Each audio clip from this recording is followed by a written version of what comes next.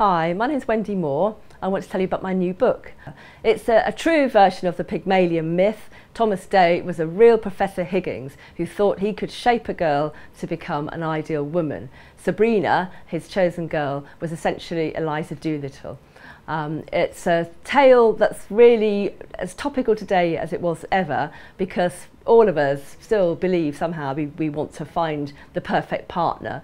But this story tells us really that it's not possible to find or to create somebody in a particular ideal. We should settle for somebody who matches us perfectly.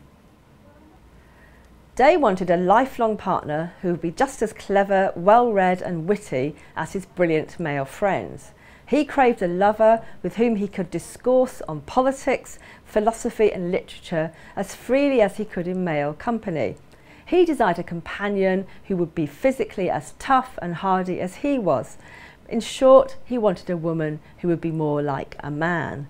But he was only human and male, so for all his apparently egalitarian views on education, Day wanted his future wife to suppress her natural intelligence and subvert her acquired learning in deference to his views and desires. Born out of Day's fascination for classical myth and romantic notions of pastoral innocence, his perfect woman would be young and beautiful like a Greek or Roman goddess. She would be pure and virginal like a simple country maiden. Hardy and fearless, she would possess the physical constitution of a Spartan bride.